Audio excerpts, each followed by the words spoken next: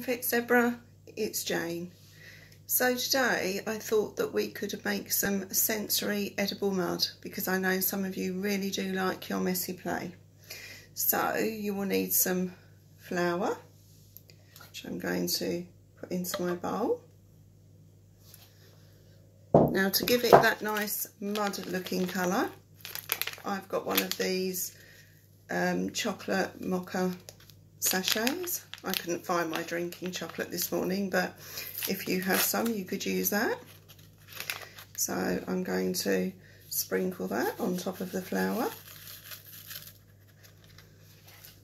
And then you will need some water.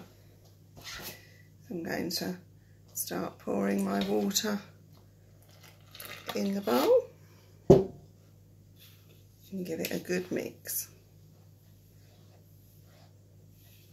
So it should come out like a cake sort of consistency. Oh, I think I'm going to have to add a bit more water. It's quite thick. I'm going to add a little bit more water. And then I'm going to give it a really good stir. I can really smell the chocolate and the coffee. You could, if you wanted to, if you've got any flavourings, you could also add in some other flavourings. Keep mixing it round. I'm going to add some more water, just a little bit more, because otherwise we don't, well, you might like it runny. You can have it runny if you want it.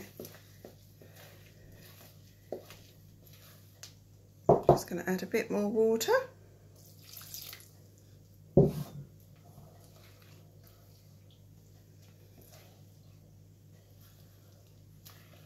Keep stirring it.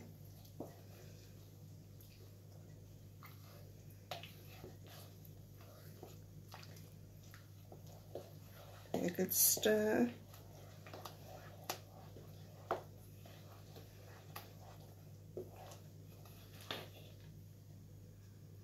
Can really smell the coffee and chocolate in there.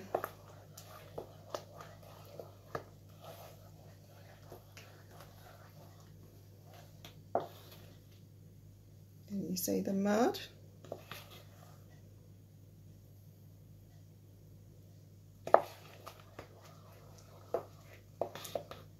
You see it falling off the spoon.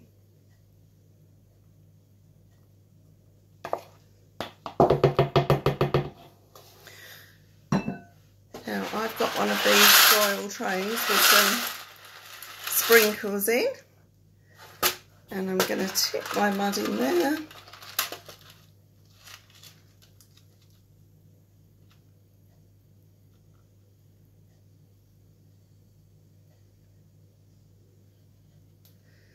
Give it a shake around.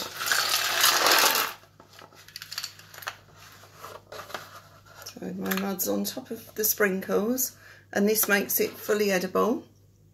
So if you do like to explore with your mouth, that's fine. You could also use some farm animals or some diggers.